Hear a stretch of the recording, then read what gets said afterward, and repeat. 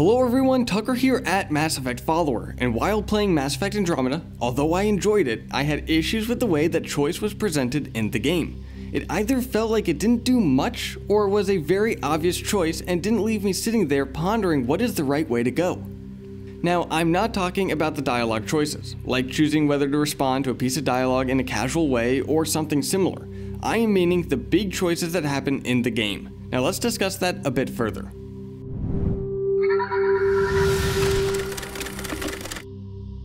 Before we really get into this, I want to note that this is my own personal opinion. So, Mass Effect is known for choice. It is what separates Mass Effect from many of its competitors.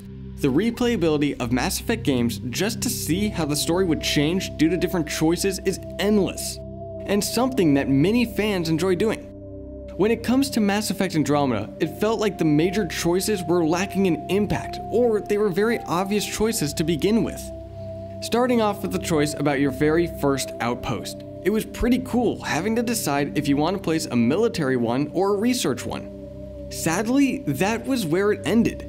Once you made a choice, nothing else really happened. You had no other choice about what happens at your outpost, and the two outposts that you choose from aren't that different from one another. The only thing affected is that at the end of the game, you get some extra support if you pick military. And as far as I can tell, you don't get any benefit from doing a research outpost.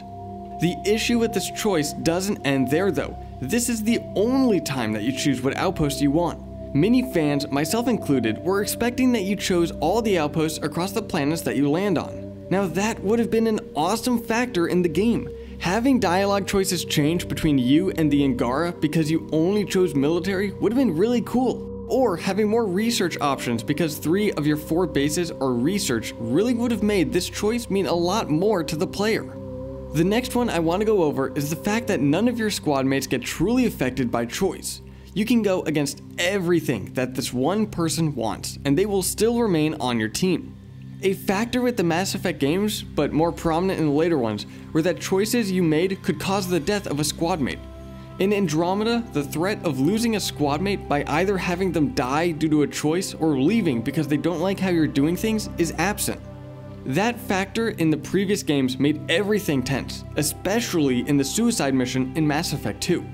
This also extends to the loyalty missions. Although they were amazing, and some of them were the best moments in Mass Effect Andromeda, they didn't feel like they had an impact. Now, they did impact the end. I'm not going to say that they didn't. But the impact that it had felt very little and didn't have the oomph that a lot of these missions had in previous games. The last example I want to go over are the priority ops choices. These are the main mission choices, and you would think that with these being the main missions that they would have the biggest impact, and again, they felt lacking. The choice of destroying the Ket Exaltation base. If you destroy the facility, nothing much else happens, and if you save it, the only thing that happens is a few Angara help you during some of the fight at the end. For something that is as big as this choice, many expected a big outcome, and right after this decision, there's some dialogue difference with Jal and the Moshae, with either one of them being angry about the choice that you made. But after a mission or so, it seems like whichever one was angry at you just kinda shrugs it off, and no other difference happens in the game. Another main mission example is Sloane Kelly's deal with Ven Terev. Whichever choice you make, the only difference are a few dialogue options right after that. Sloane doesn't treat you much differently later on, and the same goes for Reyes. It would have been great if this first interaction between these two characters changed all the missions involving them later on, and not just right after the mission and never again. Now, sure, there are choices that do have a decent impact on the game. For example, the choice of saving Sloane Kelly from the sniper, and the choice between the Krogan scouts and the Solarian people and their Pathfinder. And also, we don't know really how much these choices are going to affect future titles and DLC. When it was only Mass Effect 1, we weren't sure of what was truly going to affect the game until the sequels came out.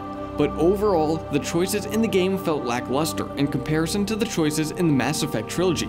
And some feel like these choices are affecting replayability with their lack of repercussion. But what about you? What do you think about the choices in Mass Effect Andromeda? Which were your favorite to choose and why? Let us know in the comments down below, and while you are there, give this video a like and hit that subscribe button, and I'll see you in the next video.